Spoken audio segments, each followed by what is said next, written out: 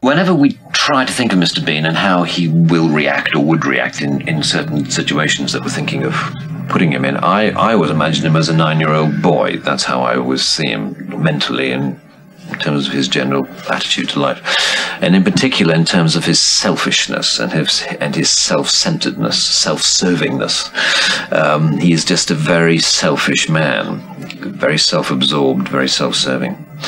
And so that, I think, is the essence of his character, and that's a very sort of childish thing. I mean, sometimes when you see Mr. Bean, or when you see, you know, a young boy, you think, oh, he seems kind of sweet enough, and quite innocent, you know, in his outlook. And then it turns out that they're, you know, sadists, or they're disruptive, or they're anarchists at heart, really. And I think that's what Mr. Bean is. He's an anarchist.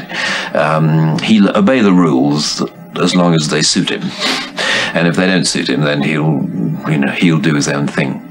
I enjoy the simplicity of him and his comedy, and the sort of universal identification, I think, that people throughout the world seem to feel for the character. You know, they love the fact that he's a child. You know, adults are congratulating themselves that they're not like him, and children are loving the fact that he is just like them. So everyone has a take on the selfishness and the childishness which Mr. Bean displays at virtually every turn.